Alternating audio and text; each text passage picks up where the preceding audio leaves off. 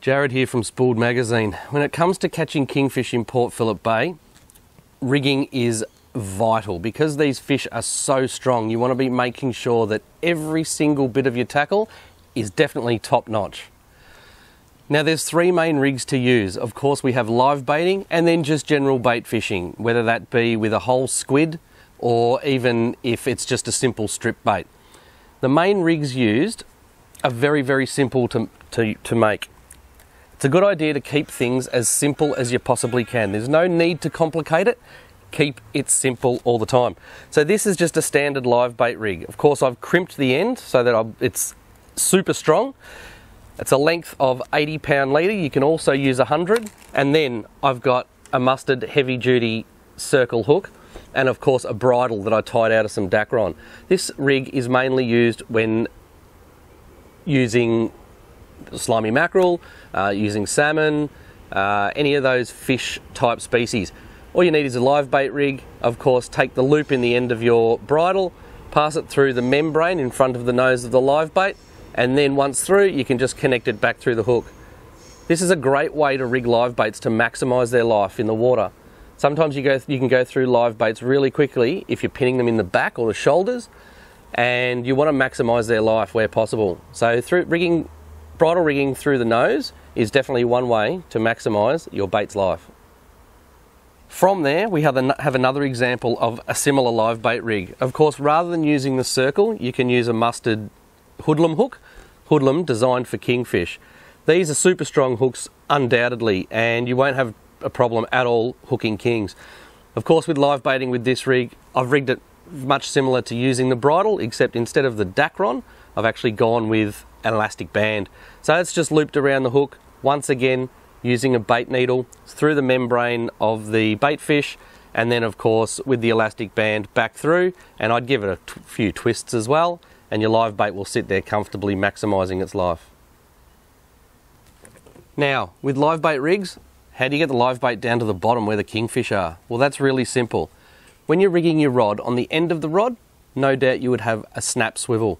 Connected to that snap swivel, you can use, and it's advisable, you use a kingfish sinker. Obviously this is like a size 8 barrel sinker. Of course there's 200 pound or 300 pound monofilament leader through here, crimped ends, and of course another heavy duty snap swivel. So with the snap swivel on your rod, you would attach to the end of the kingfish sinker, and then your live bait rig simply attaches to the end of the kingfish sinker, and there you have it. Once you sound up kings, you free spool this down to the bottom, your live bait swim them out here, and away you go. Of course the current varies in Port Phillip heads, so you want to make sure that you are using enough weight to get the live bait down to the bottom. In that case, of course, you can opt for 2.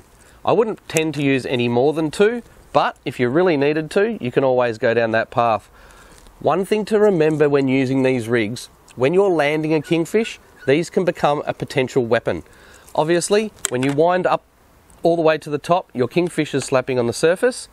This will be at your rod tip and swinging around. So when you're fishing this technique, always be mindful when you're winding your kingfish up.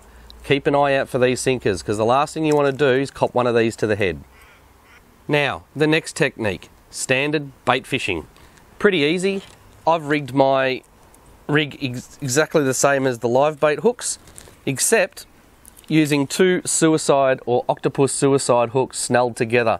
Again, 80 pound, 100 pound leader minimum, and then the 2 hooks snelled apart. This rig's really good for fishing with, say, whole dead calamari, or even just a really nice squid strip.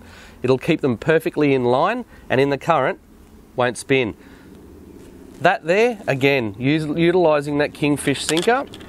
Of course I've crimped the end rather than tying a knot, because I know that this is going to be definitely a stronger connection than any knot.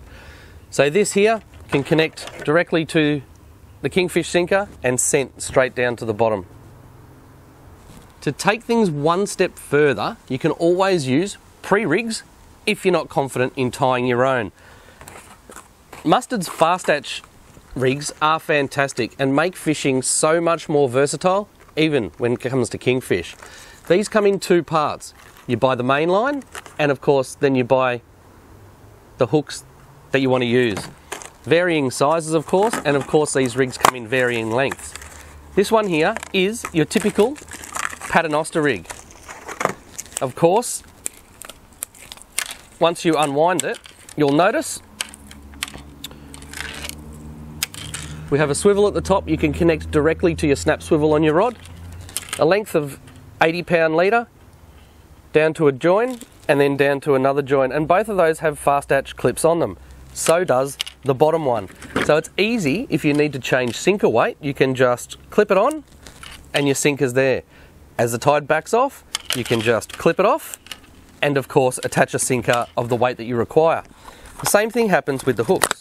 Once you get the desired hook sizes you want, these ones, of course, a circle hook. You take where your dropper is, and of course, attach the loop directly onto the fast attach clip, and on it goes.